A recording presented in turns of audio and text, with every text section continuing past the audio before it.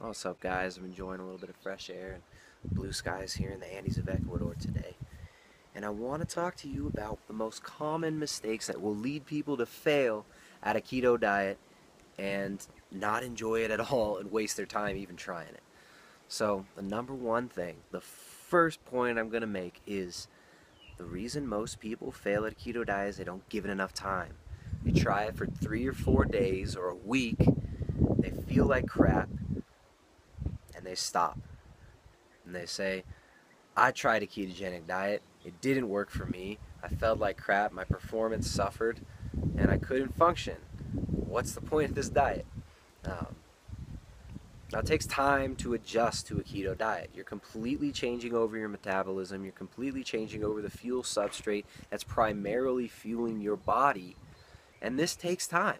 If you've never been in ketosis before, if you've never been in a state of deep ketosis or on a keto style diet, it can take several weeks and even a few months for people to see the benefits and the results from a keto style diet. Now in the very beginning, when you dump water weight, it looks like you lose a little bit of weight real fast, but during this induction phase, a lot of people will feel suboptimal. You have to realize that there may be a time, now don't expect yourself to feel like crap, but you have to realize that you may feel suboptimal for a short period of time, from anywhere between a few days to a few weeks, and for some people, it can take up to like a month and a half, 2 months, till they really get in that groove and they can feel the benefits of a keto diet. So that's the number one mistake. Not giving it enough time, not being patient. And the second mistake is not knowing what the heck you're doing. A lot of people jump into a keto style diet. They don't know what types of foods to eat. They don't know what types of fats they prefer to eat. They buy a whole bunch of coconut oil and MCT oil, fill their bellies with MCT oil, which is gonna upset your stomach, and eat nothing but bacon and eggs. And this is a completely unenjoyable, unsustainable, and very suboptimal way to do a keto diet. So if you want to do a ketogenic diet, you've got to make sure that you're getting all the micronutrients and macronutrients you need. You need to make sure you're getting enough fats in the beginning. You don't want to just eat a little bit of protein and cut your calories to rock bottom, eating 800 calories worth of protein, and think you're going to feel okay adapting to a keto diet. In the beginning, I usually tell people to not even go into much of a deficit at all. When you go into too much of a deficit and you're trying to switch over to burning fat, and you're just giving your body a little bit of protein, it's just not an optimal situation. You don't have enough calories for your body to feel satiated. You're going to go into a stress mode. Your stress hormone is going to be elevated, and you're not going to be burning lots of fat. You're going to have elevated cortisol the entire time, and eating only protein, it's just not going to turn out good. So know what you're doing. Eat enough calories. Don't drop your calories too low. It doesn't mean you need to eat 5 sticks of butter per meal or chug half a bottle of MCT oil and give yourself the worst diarrhea of your life. It doesn't mean you have to do that. Just make sure you don't cut your calories too low. Make sure your carbs are coming from leafy green vegetables. That's a really important one. You don't want to waste your carbohydrates on foods that your body doesn't need. Now what I mean by that is we don't want to have any empty calories in the diet. The way I teach it, you don't have everything you eat should have a purpose. Everything you eat should have a purpose, whether it's towards hitting your macronutrient goals, getting fiber in, or providing your gut with beneficial bacteria. There should be a purpose to every food you eat. This is why I always recommend that people eat lots of fresh sauerkraut. You can make your own. It's really, really easy. Fresh kimchi, sauerkraut, fermented vegetables, broccoli, cauliflower, spinach, things like this. You need these vegetables in your diet. Well, most people do at least. Yes, some people do great on like a zero carb diet. Some people who have severe illnesses to deal with sometimes find themselves having to cut carbohydrates very, very low, or sometimes cut out vegetables completely, like my friend Andrew Scarborough, who was battling cancer very successfully and very bravely. But for most people, vegetables are crucial. Getting in fiber and vegetables will also help you feel satiated and fill your stomach up so that you don't feel like you're lacking. The foods when you start a keto diet are very nutrient dense. They're very calorically dense, but they don't take up a lot of space in your body. A tablespoon of butter has over 100 calories, but is this big. 100 calories worth of spinach or broccoli is much bulkier in your stomach. So there's things that happen when you diet, when you start eating less food. If you're vastly overweight, if you have a very distended stomach that's very full all the time, these things have to adjust. Your stomach size will shrink as you intake less food. So it takes time to adapt to a keto diet. It takes time to do these things, and you have to make sure you're doing it the right way. So do some research before you start. I've got a ton of videos out there with information for free. If you're looking for coaching or consultations, you can hit me up at www.primaledgehealth.com/coaching, or consult with somebody else. If you've got a friend who's been doing keto for a long time, talk to them about it. Figure out what kind of foods they're eating. What kind of foods do they like? Don't just jump into it just eating bacon and eggs. Give yourself at least a little bit of variety. Now, I'm all about simple meals and consistency, and I tend to eat mostly the same foods all the time, but it ain't bacon and eggs. There's much more nutrient-dense sources of macronutrients, such as fish and seafoods that got a lot of DHA, selenium, and iodine. There's a lot of other sources of food other than bacon and eggs. So broaden your horizons, figure out what foods you like, vary your fat sources, make sure you're getting the macronutrients you need from your protein and your fats, and use those carbohydrates wisely. Don't eat 2 bites of Pop-Tarts for your 30 grams of carbs. It's not going to work. Do it smart. Make every single calorie you have count. Make every single bite of food you eat have a purpose. Eat it with intention. I actually have some really awesome footage of some of the tunnels here in the Andes, a couple mountains over that way. There's been myths and rumors in South America of vast tunnel systems that go all through the mountains here, and people find entrances to these weird little tunnels all the time. Some of them you can walk right into. They're taller than your head, with some passages that are really low that you got to duck underneath. But these have been here for a long time. Actually, the conquistadors, when they came, believed that the Indians, the native South Americans, hid a lot of their gold and their artifacts and their precious treasures in these tunnel systems and in the cave systems throughout the jungle in the Andes. And it was rumored that there was tunnel systems that go all the way through the Andes from the top of Ecuador down to the bottom of Peru, Chile, and Argentina. And these tunnels apparently were rumored to go from the Andes into the Amazon, and even some of them out into the coast. So South America has got an incredibly rich history that's mainly, for the most part, is completely unknown, unexplored, and it's kind of the missing link in the whole origins of civilization story. So it's very fascinating being in a place like this, and it's really cool getting to stare out at this mountain, which the natives here considered sacred for so long. And there's some incredible ruins all throughout the Andes, all throughout the jungle, that are totally unexplored. Everyone knows about Machu Picchu, but Machu Picchu was just one site. And the only reason Machu Picchu can be explored now is because certain organizations spent millions of dollars to excavate it and to reveal what was already covered by that cloud forest overgrowth. Now, there's ruins like this all over the Andes, all over the jungles of Ecuador, and a lot of them were rumored to be connected together through vast tunnel systems.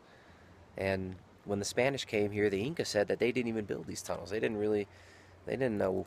They said they were there before they got there. So, very interesting, really rich history. A lot of interesting superstitions about these tunnels and caves. And so I'll show you a little bit of footage of me exploring just a few of these little chambers. I was too much of a wussy to drop down into the big one and see if there was a tunnel going underneath it. But yeah, people have actually died in these tunnels. That people die exploring them. If you go too deep into them, there are toxic gases that build up in these things, and people do die. So it's a very, very fascinating place, fascinating history. Check it out. These 3 little caves.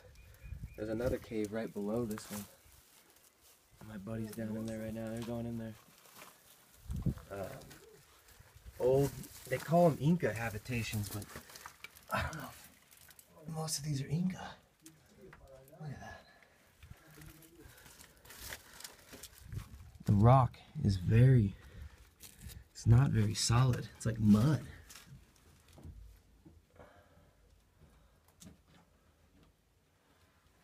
There's mud in there.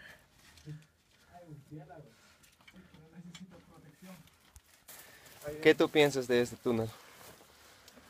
Puta, este es el de los 7 guanos. The 7 guanos. There's all these myths about treasures that the Inca hid, but check it out. There's another tunnel right there, and I'm about to go in this one. I'll switch the camera around.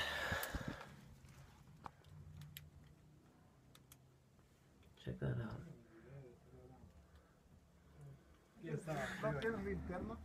Yo tengo. Gonna be a whole bunch of bat shit in here. Let's see what it's like.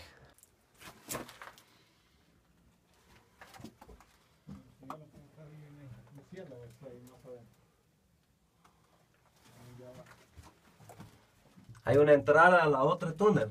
Sí.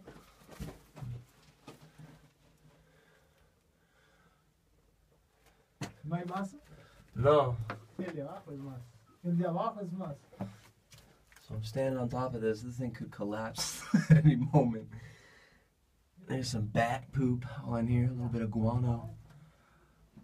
It actually smells pretty nice. I'm gonna go see what's below. There's this little tunnel. This one smells awful. Wow. Olor muy fuerte aquí. Qué bueno.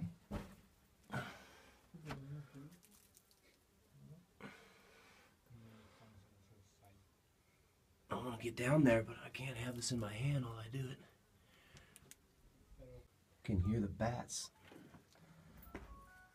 Check it out down below.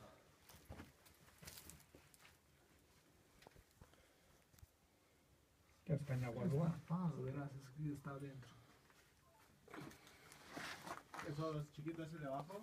Unos cuantos metros, unos 6 metros se tiene adentro. Bat crap all in here. Oh, the bats don't like it in here.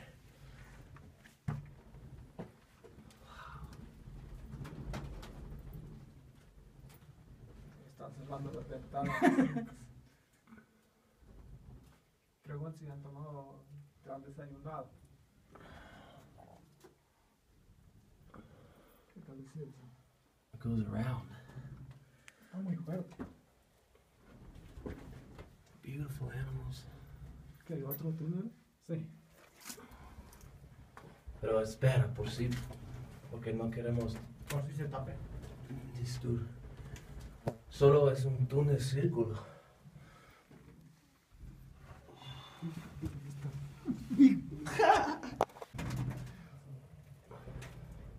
What's up, guys?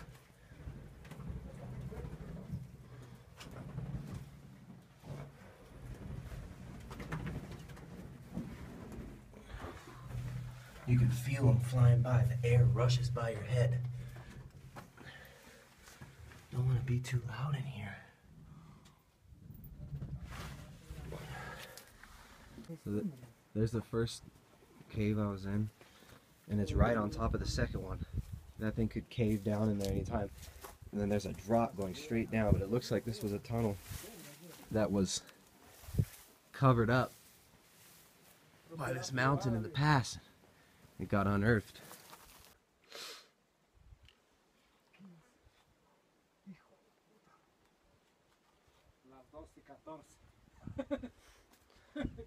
Up this hill a little bit, found this little cave, and only interesting thing in here I found is this bone. I don't know what kind of bone it is.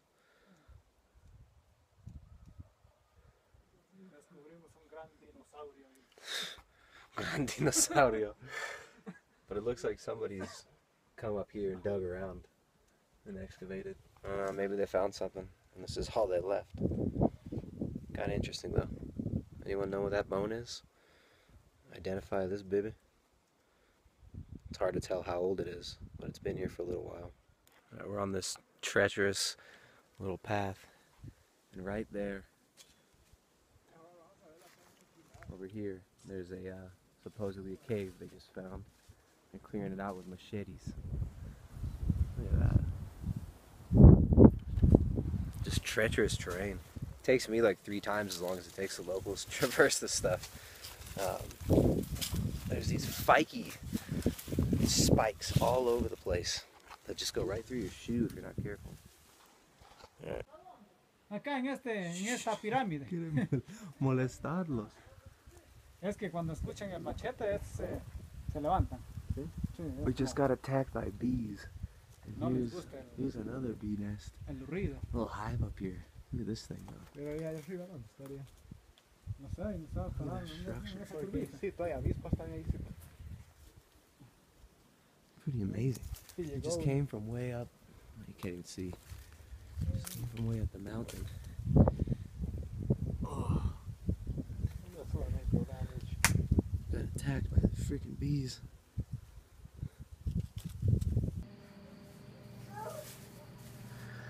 Alright, so that's it, guys. Had some fun footage in there. Oh, this is pretty awesome.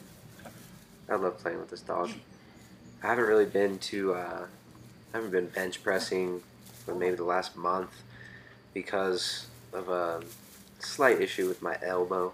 So I haven't been really bench pressing. I've been working a lot, so haven't really gone into the gym. So most of my workouts are done at home now. And I need to do this more because this is so much fun. This dog just loves it. Makes her so happy to play like this. And Ariana likes to watch, huh, honey? Yeah?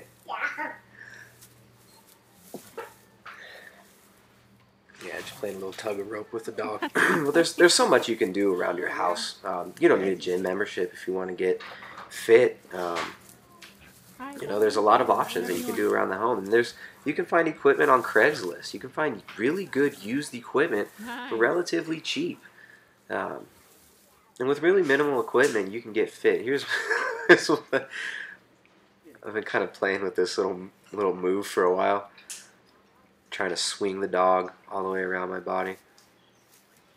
Daisy's dad weighs about 90 pounds, so he's a little bit harder to play with. He doesn't really like playing like this, like she does. Daisy's probably about 55 pounds. She's probably about 25 kilos, I'd say. But she's just tenacious. Such a great dog. She's a pitbull. They're not to be feared. Amazing family dogs. Super loyal. And just incredible guard dogs. Lots of fun. Just working the back. You can see, get your whole back worked out with something like this. Your shoulders, your arms. And it's a nice little cardio workout.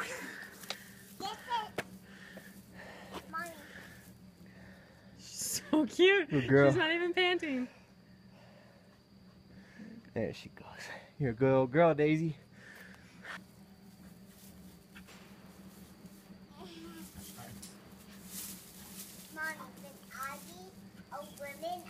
Here we go, trying to perfect the around the body dog swing move. Nice. Ah, there you go. One day I Just got it around 3 times.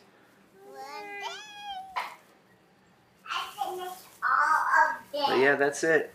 It was a fun little hike there up in the mountains, looking through the tunnels and kind of pondering on the mysteries of life up there, the mysteries of human history and the history of this area. Even the locals are completely disconnected. They don't know what was going on before the conquest, before the conquistadors came. They're completely disconnected from the history. So very fun and very interesting to explore the history of the human race and archaeology and anthropology and all that. But yep, check out www.primaledgehealth.com. You can hit us up through the contact form if you got any questions. If you want coaching, check out the coaching section. And we'll see you next time.